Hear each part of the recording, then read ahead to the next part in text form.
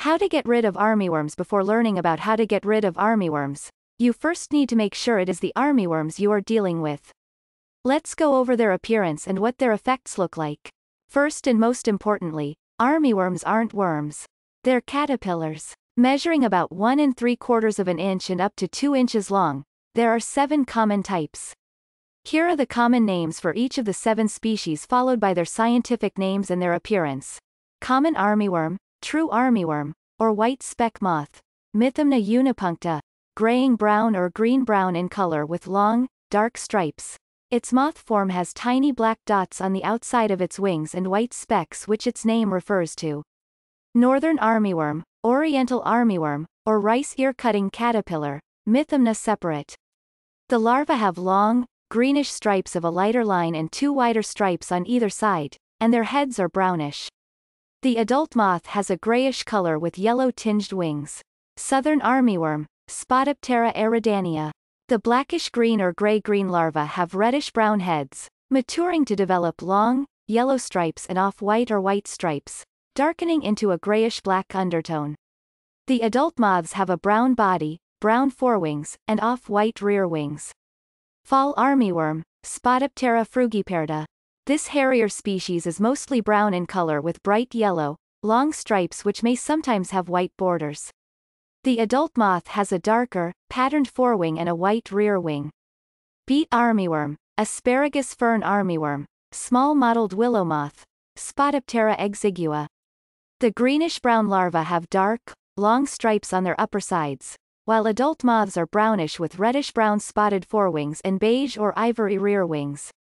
Lawn armyworm or paddy-swarming caterpillar, Spotiptera mauritia.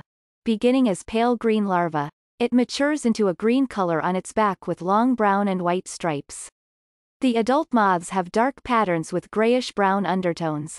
African armyworm, nutgrass armyworm, Ocolumbo, or commando worm, Spotiptera exempta. There's no one color with this species because its color depends on whether it is solitary or in a group. The single larvae are green, while the ones in a group are dark gray or black. Both have dark, long stripes.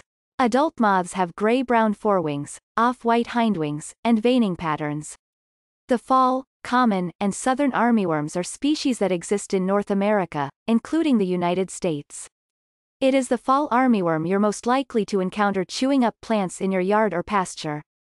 Plus, this particular chomping chaos wreaker tends to sneak up on you, making it even more important to notice an infestation early on and prepare accordingly. Regardless, methods for getting rid of them will be the same. Method 1. Common organic remedies. 1 organic remedy is a liquid spray or powdered form of Bacillus thuringiensis var. Kerstaki, also called BT for short. You might find the liquid spray available as Monterey BT and the powdered version available as Garden Dust. BT will poison armyworms as well as many other types of caterpillars. A spinosad spray like Monterey Garden Insect Spray works similarly. So does an azadirachtin spray like Azatrol EC, but you can instead use neem oil which has the same active ingredient, azadirachtin, and it will be just as effective. Method 2. Beneficial insects or birds in the environment. You can benefit your small ecosystem by providing food for the armyworm's natural predators. Ladybugs, lacewings, ground beetles, and predatory wasps are sold as beneficial insects for biological pest control. Alternately, you can set up bird feeders and nests to attract the local birds. Method 3. Insecticide. When all else fails, it's time to bring out the insecticide. Use IGR insecticide to interrupt the armyworm's growth cycle and control small armyworms, and pyrethroid insecticide for small to medium-sized armyworms. Note that IGR insecticide does not require a license to use, but pyrethroid does. You might want to mix them for fast-acting results plus lasting after effects.